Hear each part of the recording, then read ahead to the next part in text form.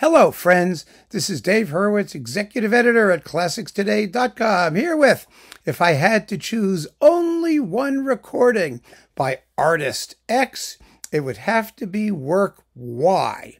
Artist X is the great German conductor Eugen Jochum.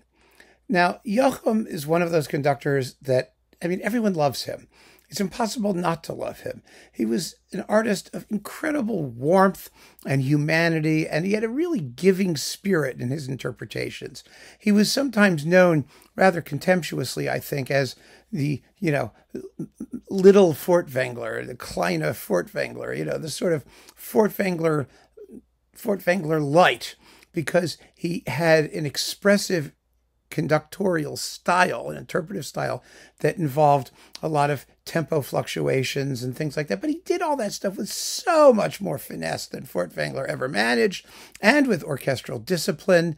And he conducted Bruckner 100 times better. In fact, he was really known for his Bruckner, and terribly underrated in Brahms and Beethoven, especially Brahms, because he made two of the absolute greatest Brahms cycles ever. When I first did talks about those recordings and I mentioned them, and some of you went out and listened to them and you went, whoa, this is just amazing. His Haydn London symphonies were famous. He did incredible, Elgar Enigma variations. He could do that style of music. His Wagner was terrific. He really almost never made a bad record, I might almost say. He did make a few because he took over the Bavarian Radio Symphony Orchestra in the 50s when it was in rough shape. And some of those recordings were kind of grotty. He also made superb recordings of Bach's sacred music. There's a lot to choose from. Really just a tremendous amount to choose from. He was a gifted artist who was underrated in his lifetime because he was one of those DG artists who was doing the same stuff as Karl Böhm and Herbert von Karajan and later Leonard Bernstein. They had such a stable of conductors doing the standard German repertoire. So Jochum may not have gotten as much attention as he deserved. He did that unbelievable Unfinished Symphony in Boston. Just beautiful, beautiful, beautiful work. And that is why I have chosen for the one recording I would wish to have, if I could only have one, Carmina Burana. Oh, I know this is going to be controversial. It should be something by Bruckner or Brahms or one of those like big B German people. No, absolutely not. It's Carmina Burana, and I'm going to tell you why. First of all, because there are a billion recordings of Carmina Burana, and this is probably the best one, or one of the best, one of the top few, in a work which does not allow a lot of room for interpretation, because it's mostly rhythmic ostinatos and fairly simple strophic songs. So what you need to have is a great chorus, which he has here. He has the chorus and orchestra of the Deutschen Oper Berlin, wonderful choir, wonderful orchestra, and he has three amazing soloists. And Jochum was such a gifted conductor of vocal music. We talked about his Bach, his Wagner operas and other things. He had great casts most of the time. And here he is one of the greatest of all. He has Gundula Janowitz, Gerhard Stolze, and Dietrich Fischer-Dieskau. An amazing trio of soloists. The recording was authorized by Carl Orff. Yes, it had the imprimatur of the composer, which doesn't mean anything, frankly, but it's nice to see. It's like having that sanitized for your protection, piece of paper over your toilet seat when you go into a new hotel room. But there is a newness to this interpretation that hasn't waned at all. And the other thing that really makes it special, in my view, is that although the piece does not seem to allow so much freedom in interpretation, if you listen to different recordings by different people, the differences are sometimes immense.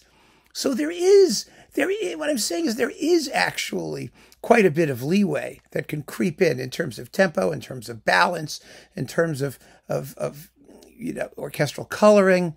And here, what Jochum manages to do, and something that, for example, Herbert Kegel also did in this work, but not to the same degree, I think, he finds all of the music in the piece. That is, it's not mechanical. It's not just rhythm, primal beating rhythms. There's real music in here. There's humor. There's earthiness. I mean, if you look at the text and what they're singing about, you find that that seemingly has a reflection in what Jochum does. Like every great piece of vocal music, and this is a great piece of vocal music. I mean, whatever you think about Orff or, the work itself, it's a remarkably fine setting of the text and the meaning of the text, the sense of it. And these texts cover a huge range of human experience, from, the sort of, ribaldry of hanging out in the tavern and pining away for love and the dire destiny of fate, and all of these things come into play here.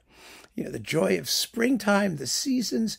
It's a world of experience expressed in, granted, a somewhat limited musical idiom of deliberate simplicity, filched largely from Stravinsky's Les Noces, granted all of that. But what Orff does, he does supremely well. And Jochum tells us that.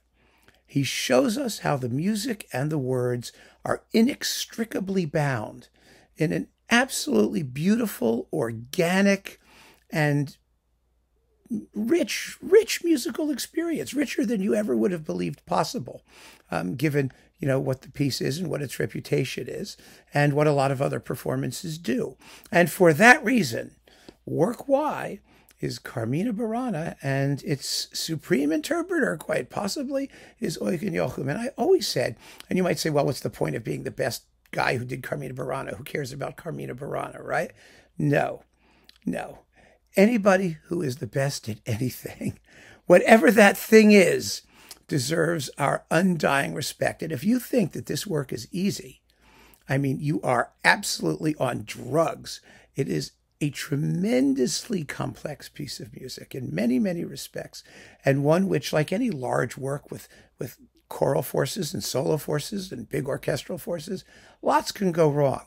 And in most performances, something does somewhere, but not here. And that is a major achievement. So keep on listening, friends. Thanks so much for joining me. Take care.